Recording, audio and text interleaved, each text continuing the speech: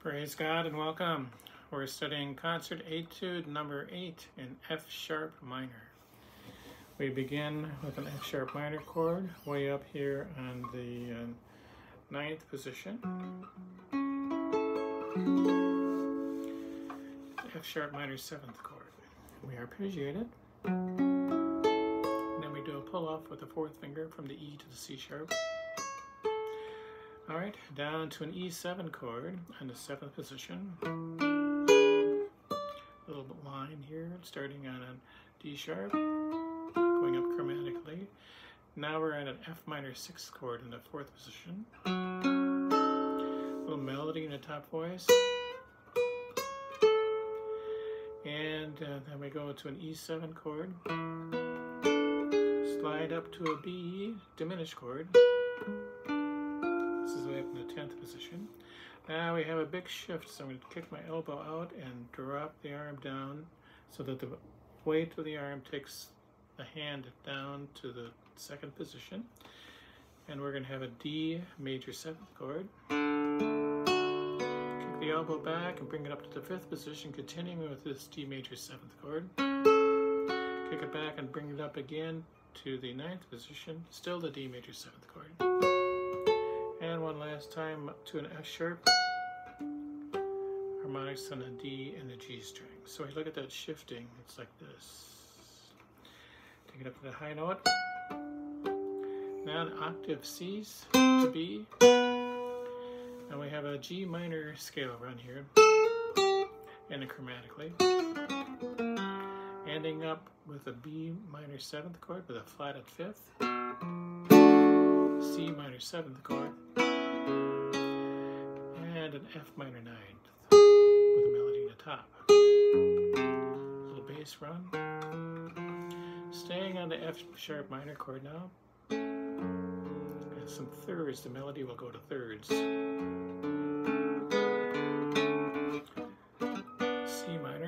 C sharp minor I should say. C sharp major. F sharp minor. Keeping it up with this thirds, gets to a C sharp chord, and then we do a little arpeggio. Strumming down and then back up.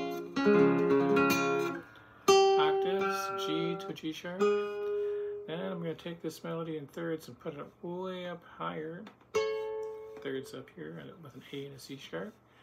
And I keep the F sharp in the bass because we're still in the key of F sharp minor. And then D. Have to bar for the D. Keep the thirds. Slide up and get thirds on the 10th position. And then a C sharp to open G. And then harmonics on the 12th, on the E string of the 12th fret. And then a G on the 7th fret. And then the B string on the 7th fret, and then this B string on the 12th fret. So it's, and then we have back to our thirds.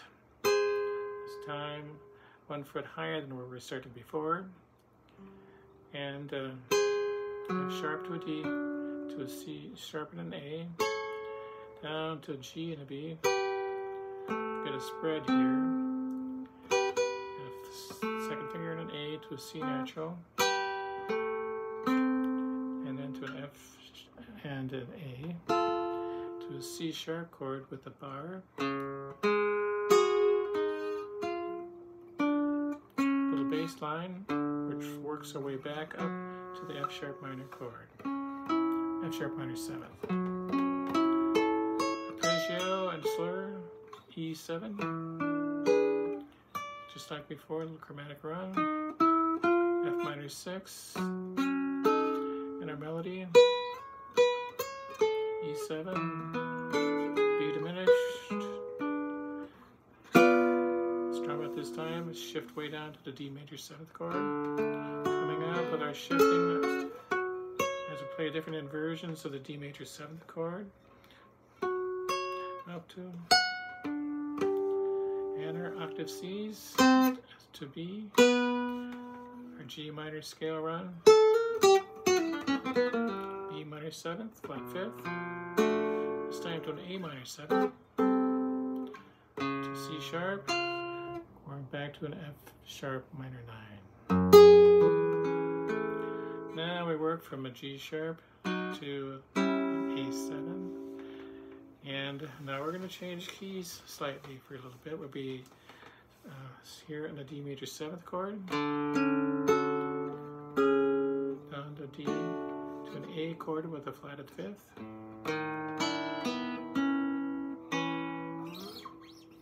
And harmonics here on the 12th fret and the 7th fret with strings. So this is the G and the E, and then the D and the E strings. Now then it goes back to our D major 7th chord, strum it, A major 7th chord, B minor 7th chord, now a D with an E, so it's a D9 chord, to an E7, changing keys here to a C9, which gets us over to the key of F major now. We're going to start with an F major 7th chord, and we're going to go to a B flat here, but this will be the sharp 9 of a G sharp 9 chord. Back to an F, C 9th, and we're going to slide it back and forth here. 1 fret up and back down. And then we have a major 7th interval, which we use as a dissonant and slide down, back to an F major 7th chord, to our G with a sharp 9, E7 chord, and then we're going to go up chromatically with our major 7th interval, starting on an A and a B flat, or 7th interval I should say, B flat major 7th, to a C with a sharp 9, back to a B flat, and then our F9 chord, and we do the same glissando with thirds, and then we have major 7th interval, but this time in the bass, and we slide it up, back to our B flat major 7th chord, to our C sharp 9 chord. This time we're going to go to an A flat 9 chord here, way up in the 10th position. And then the open strings, which we use as kind of a colorful dissonance here. It's letting the thirds overlap each other. And then we're going to start with a B flat 9 chord. And it's going to go down chromatically. So we strum it, go down 1 fret at a time, lifting up so each one is a little staccato. And then we have a B flat, A flat, C, and an E, harmonics on the 12th fret, the D string and the E string. And then we have a B flat chord with a C in the bass, harmonics on the 7th fret with the D and E strings. And then we have a D flat 9 chord. I'm sorry, here it is. There it is. Got the wrong chord. D flat 9, and then I do some octave harmonics. Now I'm going to go an octave higher than the F, and then I go over to the E flat on the 2nd string. So this is an octave higher. Each one note is an octave higher, and then I pluck it with my thumb when I put my index finger on the string.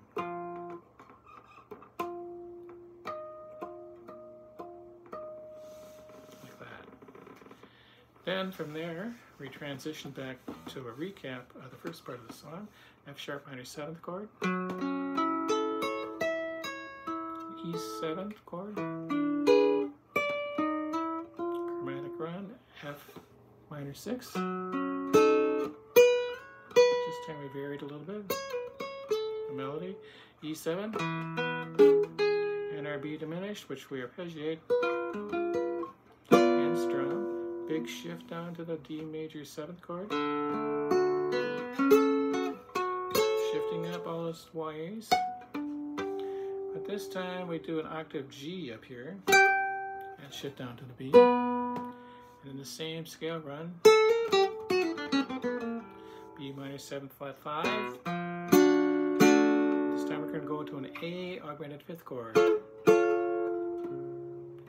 C sharps. And now we have an ending, and this is going to be arpeggiated chords. We start with an F sharp minor 7th chord, fingered that way, and we're going to strum it across, one note at a time, lightly, shift up to an F sharp minor 6th chord, to an A 6th chord, A minor 6, back to the F sharp minor 6th chord, F sharp minor 7th chord, F sharp minor 6, oops, there it is, up to A6, and then we put the C sharp in for the A6 chord, so A minor 6 to A6, should have said. Now we shift back down to a C sharp chord, but it has an open G in the middle for a little distance, a little dissonance, and then we shift it up, still the same chord, and another inversion up here, keeping that open G string, and to the open E, and then a B, and an open E, and then all the way up to the E sharp for the C chord, and I have the open B string this time, and we do a backward strum, this E sharp here, to get that C sharp chord. Now we're going to start down here in an E sharp and a G sharp, 6, and we're going to do a glissando all the way up to the F sharp and an A6 for the F sharp minor chord. And then we're going to have an A and an F sharp, and we do a backwards little strum with the index finger and vibrato. Okay, so there you have the elements that are involved with the techniques in Concert Etude number 8 in F sharp minor. I hope you can take something from that and apply it to your own playing. Take care. God bless.